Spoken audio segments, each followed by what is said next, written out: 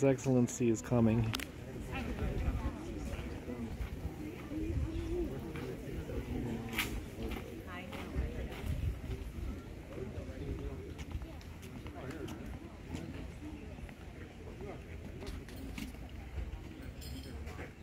Good morning, gentlemen, ladies, good people, our United States of America. The instance for a new election of a citizen to administer our executive branch of government being not far removed, I thought at this time it proper that I apprise you of a decision that I had reached, not without some mature reflection. And that is that my name shall not be amongst the number from whom your choice shall be made. I have long hoped that I might be allowed to return to that peaceable retirement from which I have been so reluctantly drawn. But the confused and perplexed state of our affairs, both domestic and abroad, have caused me to forego my own personal preferences. Stepping away as I now do from the public stage, I cannot fail but to look with gratitude upon the many honors that you have placed upon my brow and the continuing support that you as a people have given me.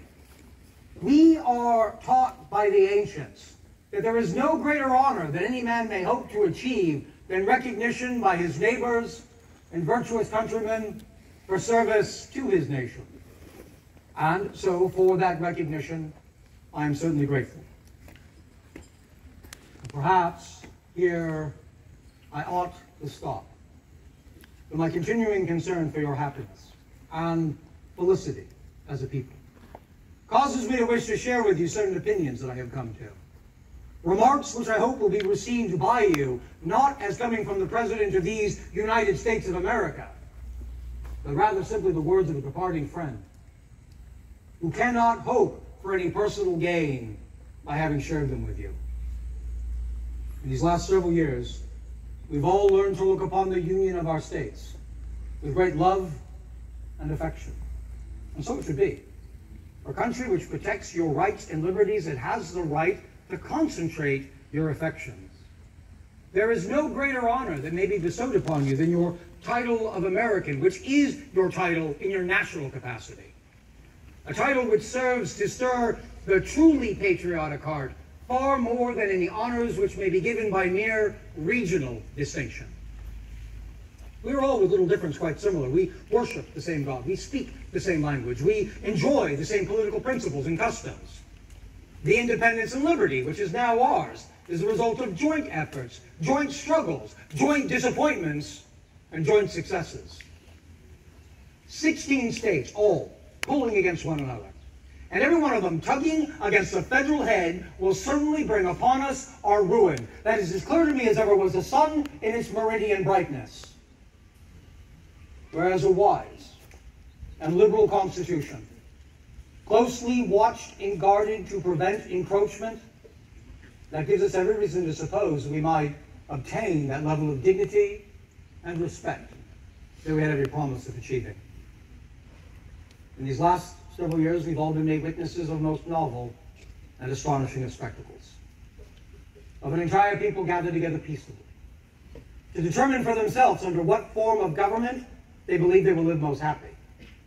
The people of our United States have gathered, and with mature deliberation have created a new written constitution far superior to its predecessor, one that provides for a balance of its powers and allows for its own amendment. In truth, it may well be said that the most important of all of our political principles and customs is this ability to amend our systems of government. But let us always remember that just as with any other human institution, that time and experience are just as necessary to determine the usefulness of governments and constitutions. Let us never enter into alteration or change simply for the want of innovation or novelty. I do not suppose that any of these words I have shared with you will long be remembered. If they occasionally come to mind to serve to protect our nation from false patriotism, or the spirit and fury of party politics, or to leave us disengaged in foreign intrigues, then I, for one, will certainly be satisfied.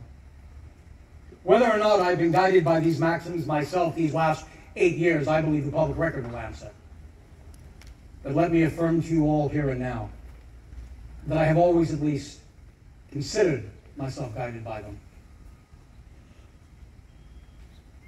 But I am full aware of my own shortcomings. I imagine I must have committed many errors.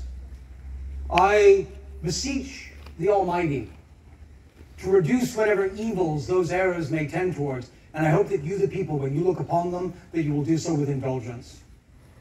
With the knowledge that any errors I may have committed have never been from a malignancy of my heart, but rather simply a want of talent equal to the zealousness of my patriotism. I look forward now to stepping away from the public stage, taking my place alongside you as a common citizen in a free and independent United States of America. I believe that we are all, from here forward, to be viewed as players on our most conspicuous of stages. One that seems destined by Providence for displays of human greatness and felicity. Our systems of government, they're not perfect. And no more perfect government could possibly have been created at this epoch. And I do not doubt that there may be promises put forth that we, as a people, have yet to achieve. But see, that is now our responsibility together, as citizens of a free nation, to make good upon these unanswered promises. And I, for one, take strength in my knowledge that Providence, after having already carried us and delivered us through numerous dangers and hazards, does not now intend to leave its work undone, but to rely alone on Providence, without exerting ourselves to the utmost. That will serve little save to tempt Providence. We're reminded in that excellent play Cato by Mr. Addison that mortals cannot command success, but we can do something more important. We can attempt to be worthy of success. Let us